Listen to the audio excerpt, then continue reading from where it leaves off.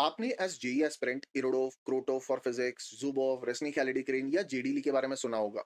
ये बुक्स के पीछे एक इंटरेस्टिंग हिस्टोरिकल स्टोरी छुपा हुआ है।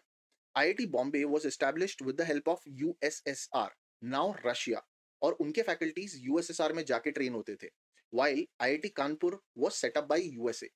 Till 1990s cold war IIT Bombay और आईआईटी कानपुर के बीच में भी एक सटल राइवलरी थी। आईआईटी बॉम्बे के प्रोफ्स इरोडोव, क्रोटोव, शैगरिन, जुबोव जैसे रशियन बुक से क्वेश्चन सेट किया करते थे विच focused more on the intense application skills, while IIT Kanpur के प्रोफ्स, that is, they used to focus more on Resnick, GD, Solomon and फ्राइल, ऐसे बुक्स जहां they used to test your conceptual understanding.